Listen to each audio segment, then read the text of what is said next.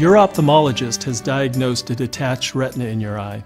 This condition occurs when the retina, or tissue lining the back of your eye, is pulled away. A detached retina is a very serious condition that almost always causes blindness if not treated. To repair your retina, your ophthalmologist recommends surgery to remove the vitreous gel in your eye and place a scleral buckle around your eyeball. This surgery can help to prevent further retinal damage and may save your remaining sight. To understand how a detached retina affects your vision, let's take a look at how the eye works.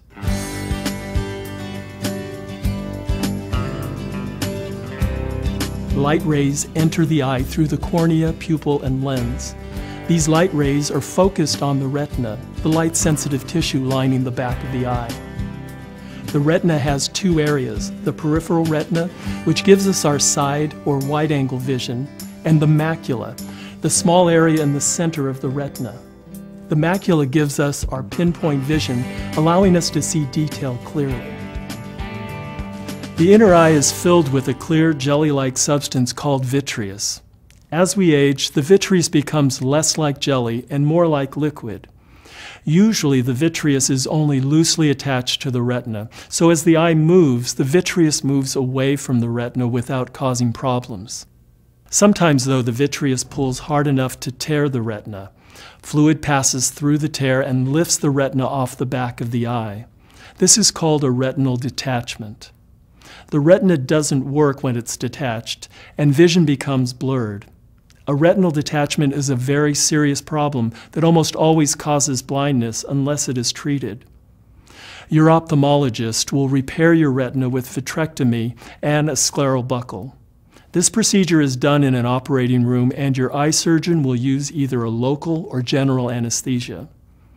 During a vitrectomy, your ophthalmologist makes a tiny incision in the sclera, or white of the eye. A small instrument is placed into the eye to remove the vitreous gel.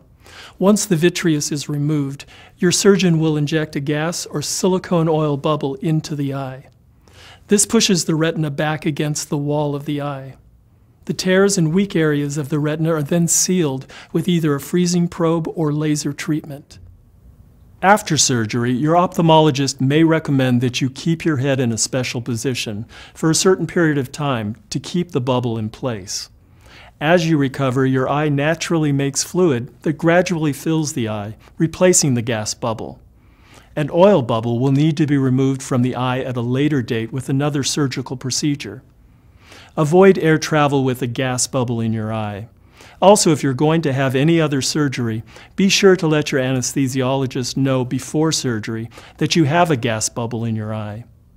To add the scleral buckle, your ophthalmologist will place a small plastic, rubber, or silicone band around the sclera, or the outside of the eyeball.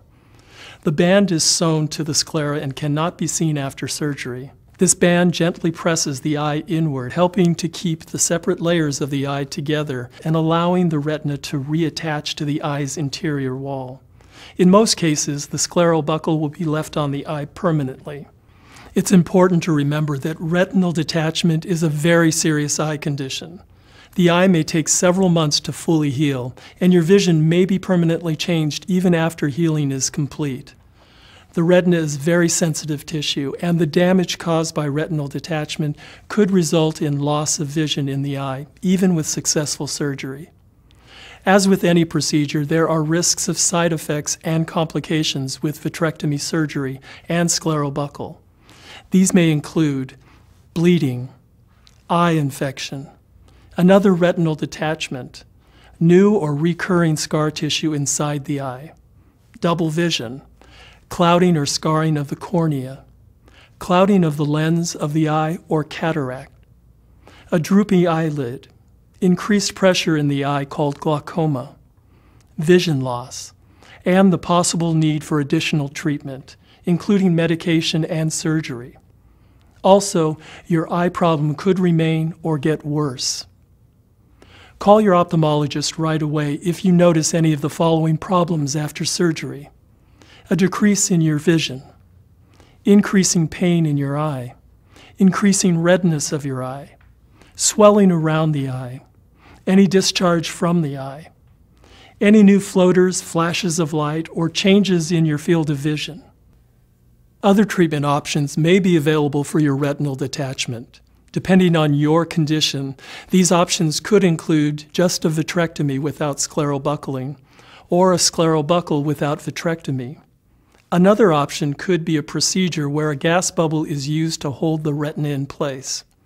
Your ophthalmologist can explain why he or she chose vitrectomy and scleral buckling for your particular course of treatment. You don't have to be treated for your retinal detachment. However, without treatment, it is very likely you will lose vision in that eye. The main goal of treatment is to preserve your vision. Be sure to keep all appointments with your ophthalmologist after treatments. Also, if you have any changes in your vision, you should call your ophthalmologist right away. Monitoring your vision is a vital step toward the goal of preserving your sight.